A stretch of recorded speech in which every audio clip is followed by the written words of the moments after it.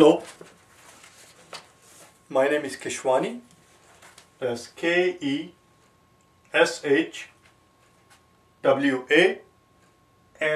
Keshwani. In these clips that I've been putting together, I will help you solve the math problems that appear in the official SAT study guide. There are 8 exams in this book. Each exam has 3 math sections, and I will try to do as many as I can and put the clips on the YouTube.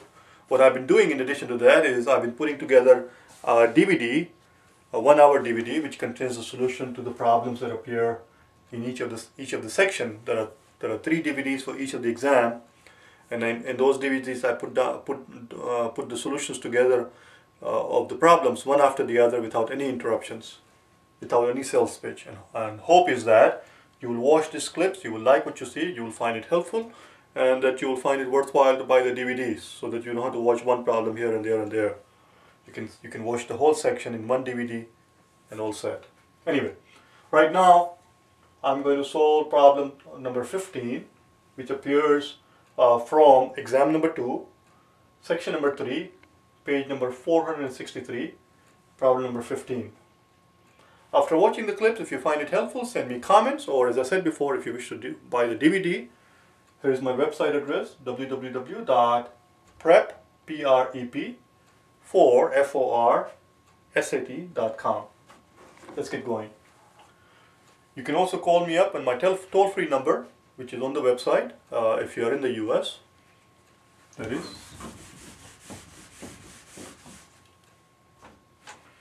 If you are outside the US, please don't call me on the toll-free number. Send me an email and I will take care of it. Problem number 15. It says m is the greatest prime factor of 38. M is the greatest prime factor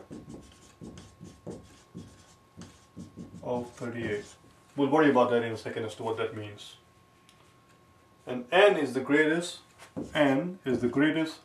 prime factor of 100. The question simply is, what's the value of m plus n?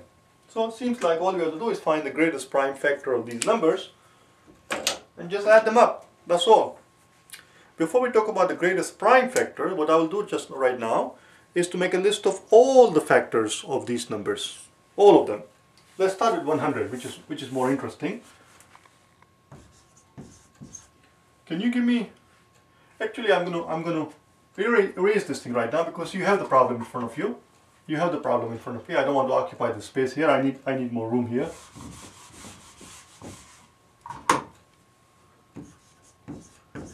Can you give me all the factors of 100? In other words, all the numbers that 100 will go evenly into, systematically, without skipping anything. That's the key part here. Let's start then. 1, 2, 4, 5, 10, 20, 25, 50, and 100. These are the factors of 100. Similarly, I'm going to make a list of the factors of 38. 1, of course. 2, of course. Then what? 1, 2, and what? There you go. 19. That's it.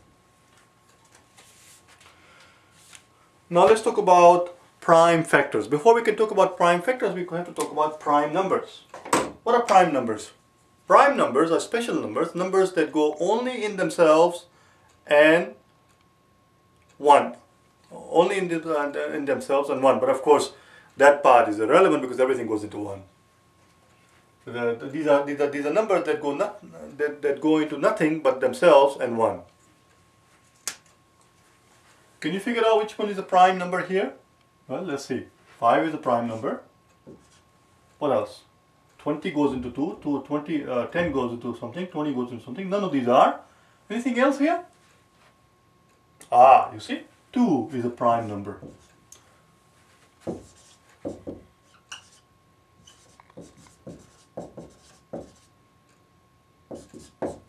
2 2 is a prime number. Why is 2 a prime number? It's an even number. Why is it a prime number? Because it fulfills the definition of a prime number. Prime number is something that goes only into itself and 1. What can you divide 2 into? By 1 and itself. And therefore, even though 2 is an even number, it qualifies as a prime number. So it's a prime number right here. So we found 2 numbers that are prime numbers, which are factors of 100. Our job is to locate the greatest prime factor among these. Well, there happens to be only 2. And of the 2, the greatest one, no, not the greatest one, that will be improper English, the greater one, even though they ask for the greatest, but we don't have more than 2, there is only 2. So among the 2, the greater one is this one, 5. I'm going to put a circle around it. Let's look at this guy here. This is a prime factor, 2 is a prime factor of 38, and so is 19. So there are only 2 prime factors of 38. So again, we cannot talk about the greatest one. The greater among the 2 is 19. Well, if you want 10 points in this problem, all you have to do is tell me the sum of these 2, and you're done.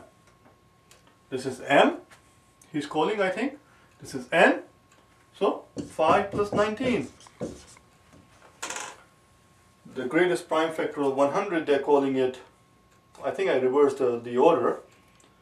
38 comes first and 100 comes later in the problem, so that doesn't matter. It's n plus m. And the answer is 24. The answer choice is C.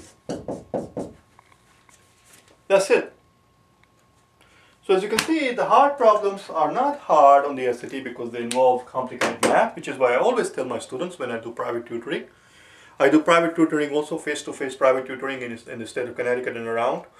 And when I'm teaching face-to-face somebody, I try to explain to them that hard questions on the SAT are not hard because they involve complicated math and calculus and trigonometry and differential equations and all that. No, that's not the reason why they are hard. They are hard because they involve some kind of thinking that some people, a lot of people either in their laziness or in their haste forget to do. For example, here a lot of people miss out probably 19. 19 is the greatest prime factor here and 5 is here. You just simply add them up, that's all. There is nothing to it. There's not much I can say about this question more than that.